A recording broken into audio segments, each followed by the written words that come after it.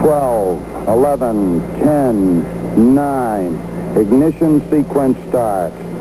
6, 5, 4, 3, 2, 1, 0. All engine running. Liftoff. We have a liftoff.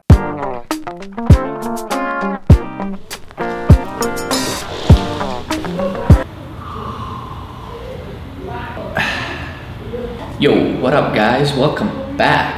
Thanks for watching. Hey, have you subscribed yet? Because I see a lot of you watching and not subscribing. Click that button down below and subscribe. Nah, I'm joking. I'm not gonna force you to. But anyways, I was thinking, what am I gonna make a video about? It's been a busy week. We're actually here doing these giving tests. So, you know, we're jumping right into that grind, bruh. But it's been busy. So I've been trying to figure out what to talk about. Anyways, long story short, I made a list. I wanted to tell you, like I did a few videos ago, things I hate. But today we're gonna talk about things that are awesome about Vietnam.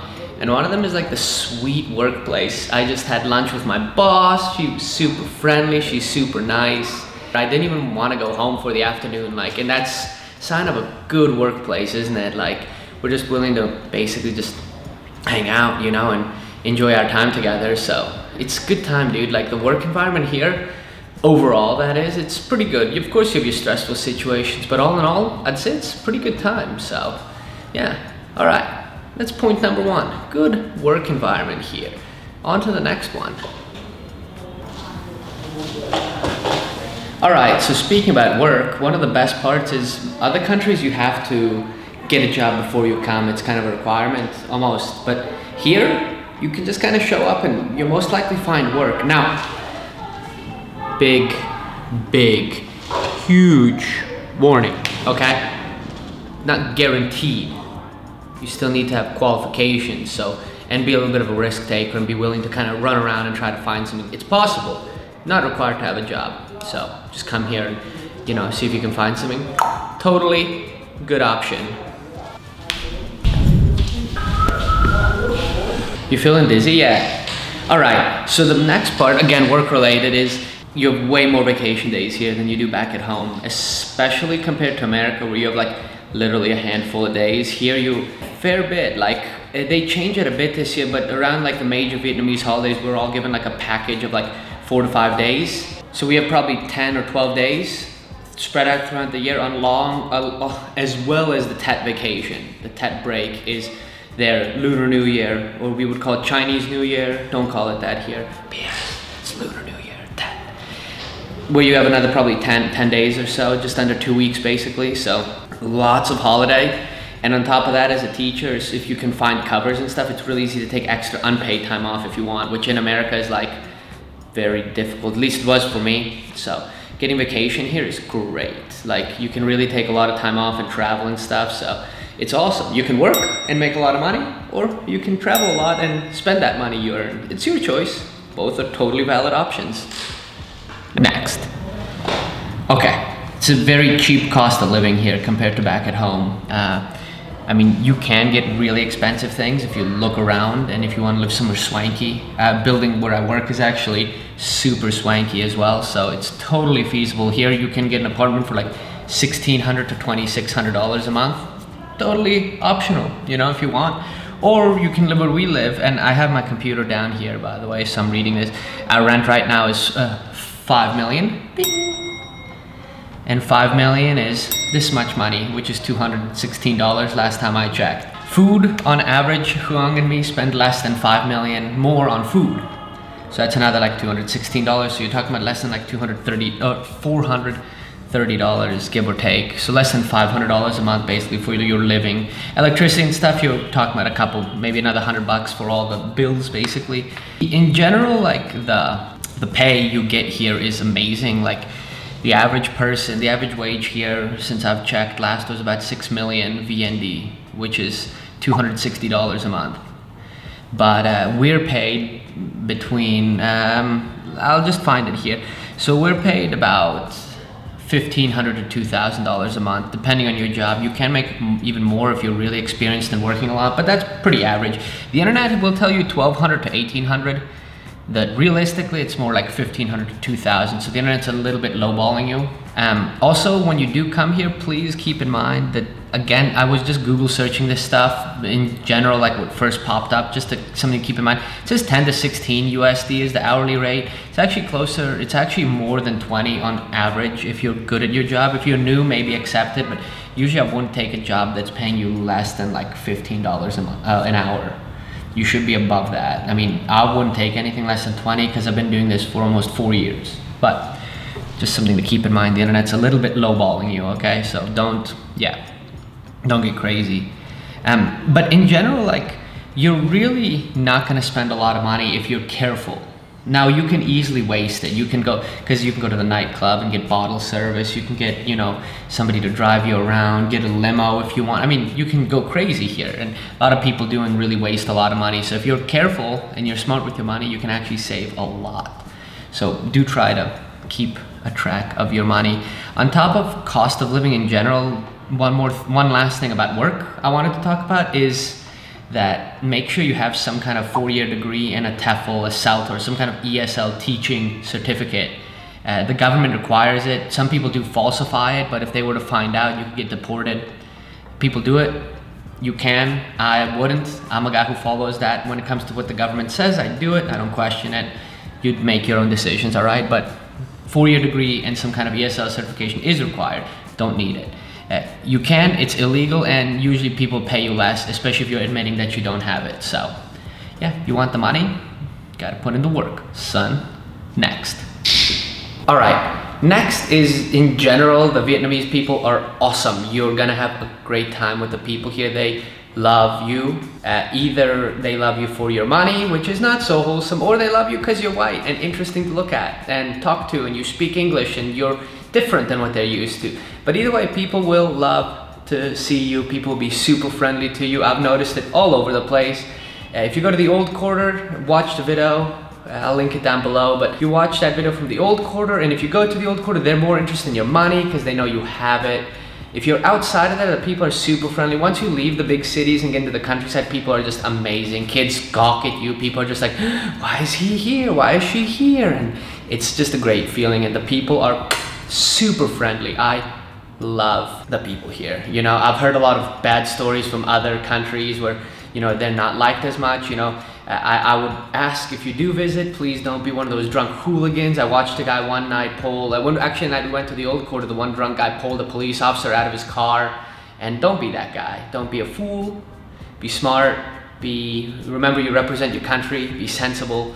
And the Vietnamese people will love you. Remember, like I said before, they do not hate us Americans because of the war. They're over that. So please, we need to mentally get over that as well.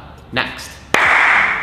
All right, next. Your schedule here can be super flexible depending on your availability and willingness to locate and move around. What I mean is, you can do what I do and work for an English center. You have one English center, you go there every day, you designate a time, you work, and that's it. I love it, I like a routine, that's the kind of person I am. But you can easily get a job on Mondays working here, Tuesdays over here, Wednesdays here, and you can bend the hours around, pick classes that you like, and work what kind of schedule you want if you're willing to put in the effort.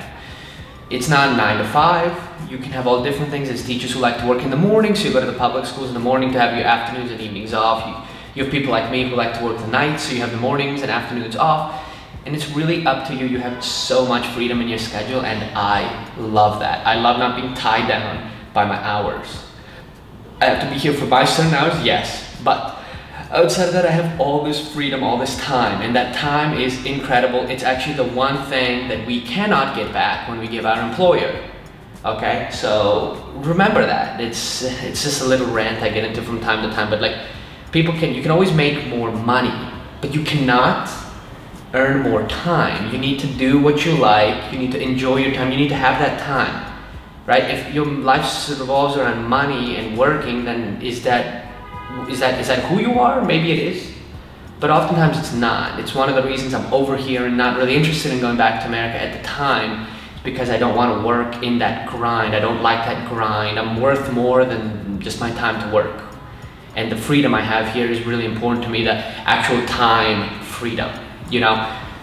I think it's something we don't think about a lot, and maybe something we should keep in mind. Like, time is like, it's our #1 enemy. It's one thing that we can't ever get back. It's one thing that we can't ever stop from going forward.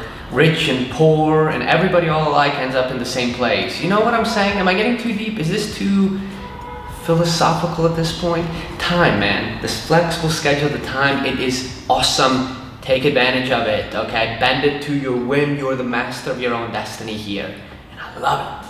You sound like a mad person. It's serious. Ooh, that free time, baby. Go ahead and do whatever you want. It's epic. All right, next. Yo.